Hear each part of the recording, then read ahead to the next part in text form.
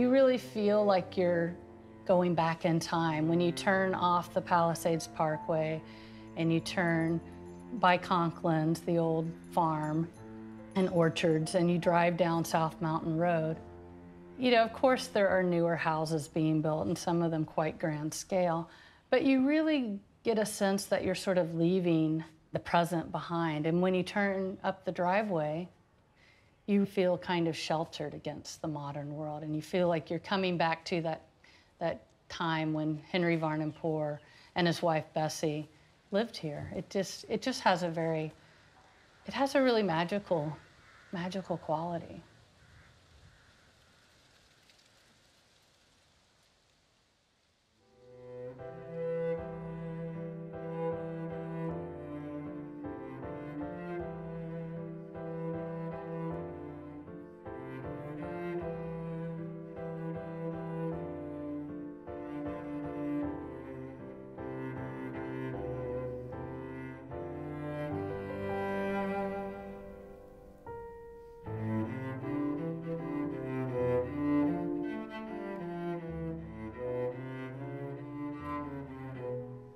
There's this system that my father figured out of beams that run.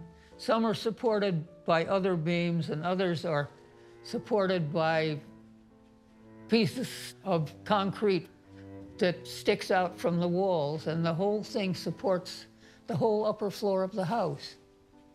So that it gives you this enormous, big, empty space with no pillars and nothing. And those still are trees that were cut on the property.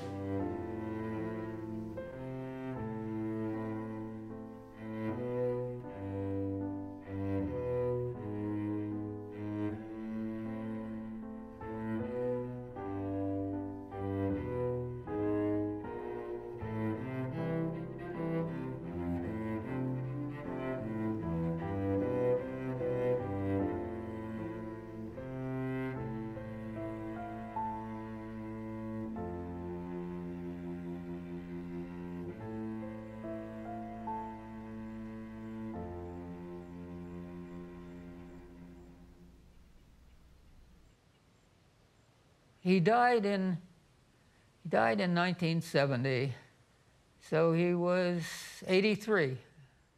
Sort of odd, I'm older now than he was when he died.